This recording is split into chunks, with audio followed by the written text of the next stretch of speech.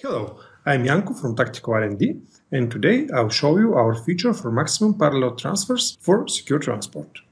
This feature was released with ST version 5.4, patch 14, and is not available in previous versions. In order for me to show you the feature, I first need to log into ST as admin.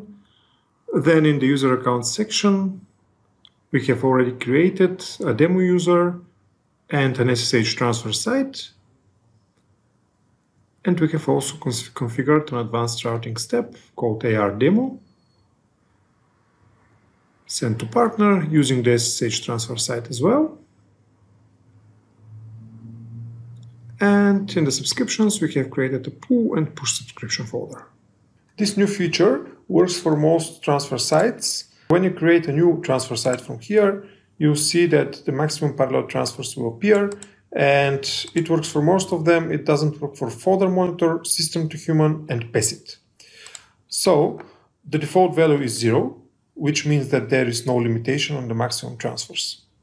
Let me go back to the SSH transfer site that we created. Here you can see that we have limited the number to 2. So we expect no more than 2 parallel transfers to be happening at the same time. Here we have added some default settings like the permissions, the download folder, the patterns, the server and the port, which are easy to set up. And we have not configured any post-transmission settings. It's also important to mention that the limit is per transfer site, which means that it doesn't matter how many accounts are using this transfer site. This is in case of advanced routing. Also, if the limit is set to 2 and there are 10 files in the subscription folder uploaded simultaneously, only 2 files at a time will be transferred to the remote site. And last but not least, if both limits from subscription page and from the transfer site are set, the most restrictive one will be taken into consideration. For our first demonstration, we have prepared 4 files, demo files 1 to 4 with 512 kilobytes each. And the scenario is the following. With our demo user, we are logged in here with WinSCP. We are going to upload them to ST and put them in the SSH push folder that we have already created in our subscription folder for push.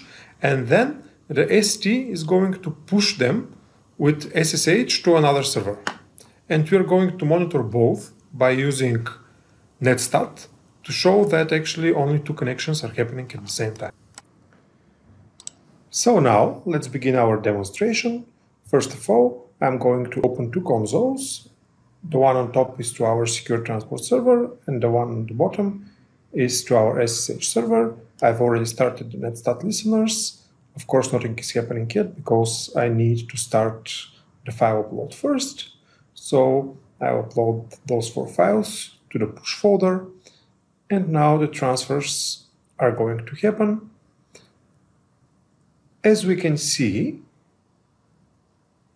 on top, only 2 parallel transfers are happening at the same time. And while we are waiting for the transfers to finish, it doesn't matter how many files we have. When we set up the limit to be 2, only 2 of them are going to be transferring simultaneously. As you can see, one has been uploaded, another one started, then another one.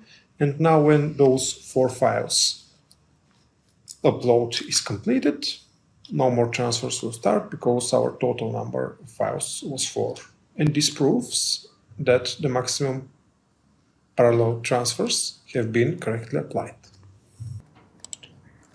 For our second demonstration, we have prepared multiple smaller files, 1 kilobyte each, and I'm going to upload some of them and put them in our push subscription folder. Again, what we expect to see right here in the console and what's happening right now is that only 2 parallel transfers are happening.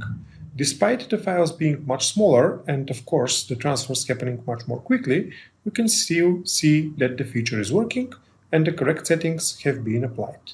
I'm not going to wait for all of them to finish, and I will now proceed to the next pull demonstration.